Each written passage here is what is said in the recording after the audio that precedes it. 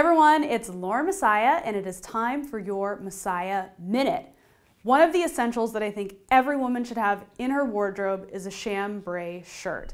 Now, a chambray shirt is kind of like a denim button-up shirt. It's not as thick as denim, it's a little bit thinner, but the reason why I think everyone should have this is because it goes so well with all the different style types. You can dress it in a preppy way, you can dress it in an edgy way with leather pants, you can wear it with dark denim jeans for a cool casual look.